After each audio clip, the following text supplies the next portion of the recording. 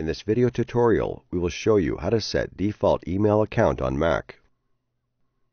In order to set default email account on Mac, open Safari browser.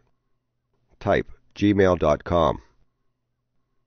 In the open web page, enter your username and password.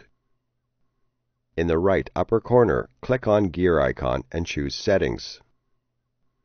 In the following window, click on Forwarding and pop /IMAP. The next step is to select Enable POP for all mail from the right of POP Download. Also select Enable IMAP from the right of IMAP Access. Then click Save Changes. Close Safari browser. Click on Mail icon in Dock. In the appeared window, enter your full name, email address, and password for your mail. Press Create and wait until the login for mail will be checked. Now, in the open window, you can see all your inbox mail.